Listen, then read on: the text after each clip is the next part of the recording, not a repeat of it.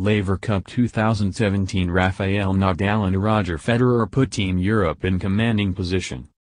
Europe led 3-1 after the first day and quickly extended their advantage as Nadal and Federer, the two most successful men in Grand Slam history with 35 titles between them, both won their singles matches on Saturday afternoon.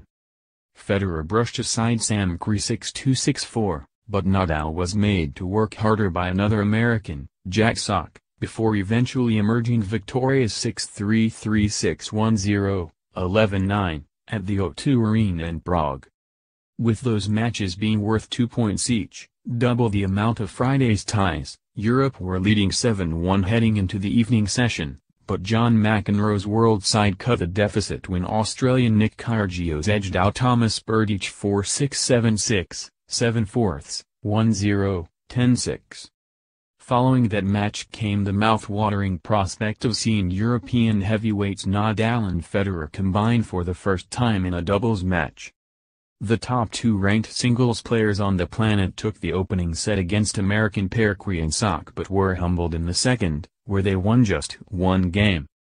However, the all-star pairing stepped up at crunch time to claim a 6-4-1-6-1-0, 10-5. victory which leaves Bjorn Borg's European team firmly in control going into Sunday's final day, where the 4 matches are worth 3 points each. "I'm very happy how we played, so much fun," Federer said on www.lavercup.com. Nadal added, "We played with too much energy, we went for everything. It was an unbelievable feeling. The support has been a unique moment for us. The crowd, the team, the situation, everybody was so special. The first team to reach 13 points will win the cup.